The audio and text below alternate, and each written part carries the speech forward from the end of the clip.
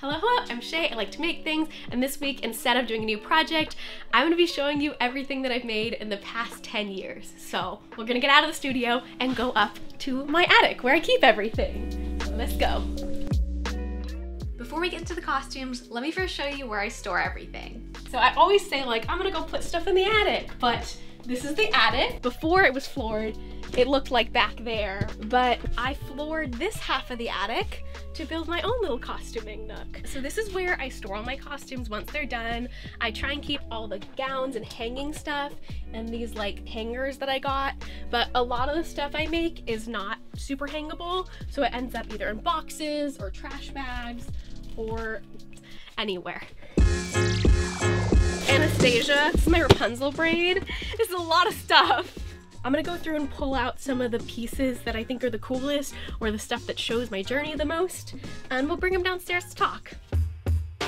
So it is all set up on these lovely little racks, and this is gonna be a walk through everything I've made in the past 10 years, partially to show some of the fun stuff I've made, but also because I just think it's fun to see where people come from. I started creating in cosplay, so a forewarning, there's a lot of cosplay and costumes, but the 20 different anime costumes walked so that the red carpet dresses could run. Starting with the very first costume I made before I even knew what cosplay was, Cinder. So this is actually not even a cosplay from a like pop culture or media or anything. Oh, this is the leg. It's from the book Cinder, which I was obsessed with, and I made this to go to a book signing. Again, the nerdiest thing you can do. But I got into cosplaying when Frozen came out. I was 14 at the time, and I saw Anna's coronation dress, and I was just obsessed with it. And this was also before I knew how to sew. I just really wanted this dress, so I tried making it. This top is actually made from my brother's old curtains, Christmas ribbon, and just like random stuff I had from around the house. It ended up taking me 2.5 months to make this, and it was my first big sewing project. So this one I actually made my own DeviantArt cosplay tutorial, and that was my very first tutorial I've ever made. On to 2015. I started getting more into cosplay, and I made my first couple cosplays to wear to conventions, mostly from the show RWBY. And this is Nora and some of her pieces. And if you're wondering why my username is Crescent Shay, I started my cosplay account when I was cosplaying Ruby, and Ruby Rose's weapon was called Crescent Rose. And so my original tag was Crescent Rose Cosplay, and eventually changed to Crescent Shay, but that's where the crescent came from.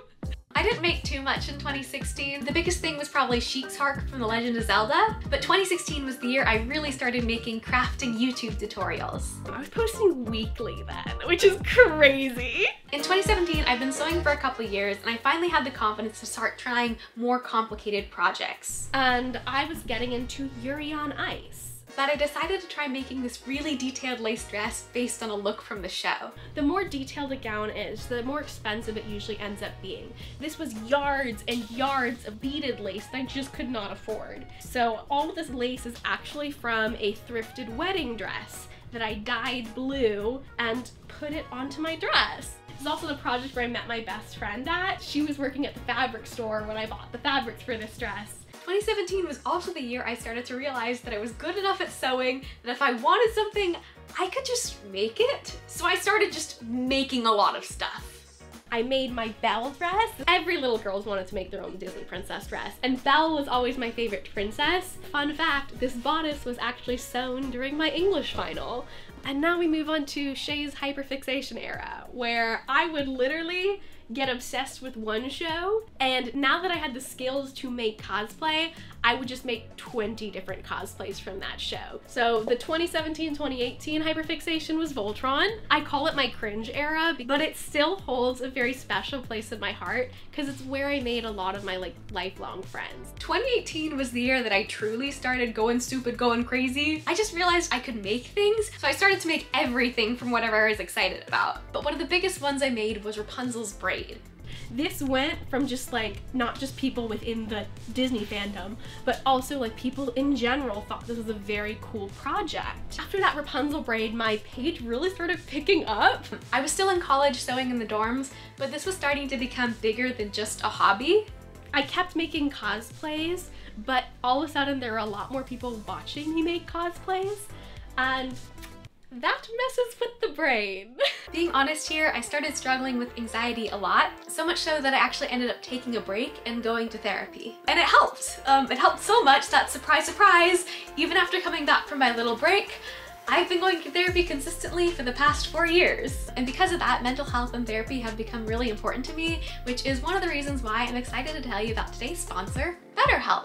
BetterHelp's whole goal is to make therapy accessible and affordable. Finding a therapist can be really hard, especially when you're limited to who's in your area. So BetterHelp makes finding a therapist easier because it's online, it's remote, and by filling out a few questions, BetterHelp can match you to a professional therapist in as little as a few days. It's super easy to get signed up and match with a therapist. Just click the link in my description. It's BetterHelp/Crescent Shay. Clicking that link helps to support this channel, but it also gets you 10% off your first month of BetterHelp, so you can connect with a therapist and just try it out to see if it helps you. I don't really talk about it much here, but I struggle a lot with anxiety and the big sad, and therapy's been the biggest thing that's helped me figure out how to get through life when I'm just like having a tough time. I really do believe in therapy and in the importance of mental health, so if you're struggling, consider trying online therapy with BetterHelp. Thank you again, BetterHelp, for supporting this channel and for making projects possible. But with all that said, let's continue down our little timeline of cosplays where we left off in 2019. Truly, I really lucked out that I had gotten the mental health stuff sorted because it was about to get crazy. I ended up making a TikTok. Anastasia was the first project on TikTok that started really blowing up. And from there, it was just project after project. Right after Anastasia, I made the Belle shoes, which was even bigger than Anastasia by like tenfold. And I started getting a little funkier with the stuff I was making. It wasn't just cosplays anymore. It was like anything I wanted to make. So, moving on. The pandemic hits, I'm sent home from college. All of a sudden, I'm home with a bunch of fabrics and no college or free time and a bunch of free time, and I just start making stuff. I made my Barbie dresses during this time. So these have been dream cosplays for a while of mine. I was also not 14 anymore, and I finally had a bit of money so I could start making some of my dream costumes, and I made Effie's butterfly dress from the Hunger Games. And then I did my first big original design, the social distancing dress. It ended up being my most viral project ever. People wanted to see that. They didn't just want to see recreations or stuff based on media, and I started just making my own original concepts. I made a frog coat. I made this rainbow flower dress. And the gradient is just very satisfying to me. The shape of it is just very satisfying to me. It makes my brain happy. I'm still doing cosplays and recreations. I made Princess Diana's dress. I did a Billy's Met Gala look. I made Jessica Rabbit for Halloween in 2021. I made big hip pads. I started trying new techniques. And then I really went crazy and drilled 2,000 pennies into a dress.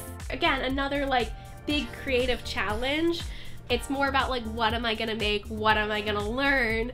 Rather than just like, oh, I am obsessed with this character and I wanna just make every version of them. 2022, aka Shay's silicone era, I made my octopus shoes, which was a whole thing. Did my very first fashion show with a fully silicone Doc Ock look. Like, again, a bunch more original designs for red carpets. Thor, She-Ra, Hawkeye. Still mixed in some like cosplay in there with Cruella and Night Eye and other things.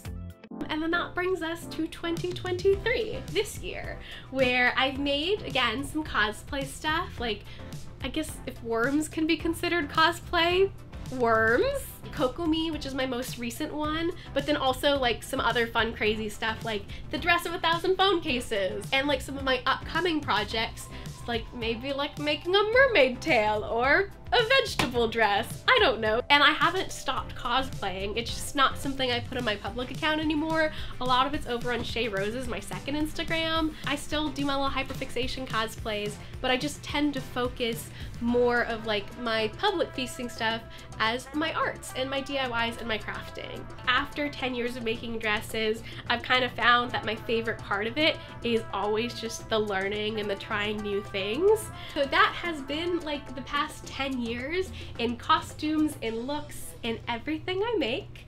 Thank you so much for watching. I hope you enjoyed learning about what I've done, and I will see you next time. Bye bye!